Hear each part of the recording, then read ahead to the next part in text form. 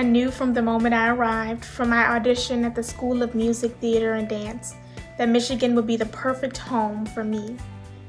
The first year of my master's degree was so full of opportunities. Plus, I had the great fortune of having Dr. Louise Toppin as a teacher. That was the icing on the cake.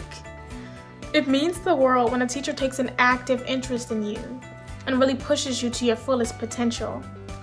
Thanks to Dr. Toppin's coaching, I won first place in the Hall Johnson Spirituals competition run by the National Association of Teachers of Singing.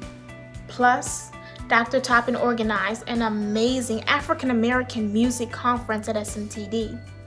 It included a performance of the first act of Edmonia, an opera by SMTD alumnus William Banfield.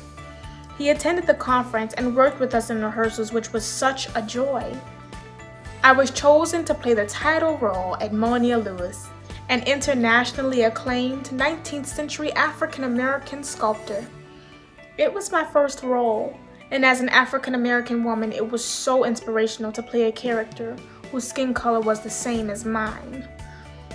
I then performed in Brer Rabbit and the Tar Baby by Nkiru Okoye, who also came for rehearsals. Getting the chance to meet and work with her was such an honor for me. This opera blends many musical styles, so it was an inspiration to me, as that is my musical goal as well. Miss Okoye is blazing the pathway for the career I want to create for myself.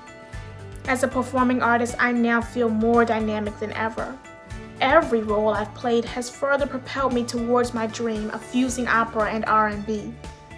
Making all of this possible is the Gary Glaze and Cynthia Munzer Endowed Vocal Arts Scholarship that I was awarded, which has given me the freedom to focus all my energies on my studies.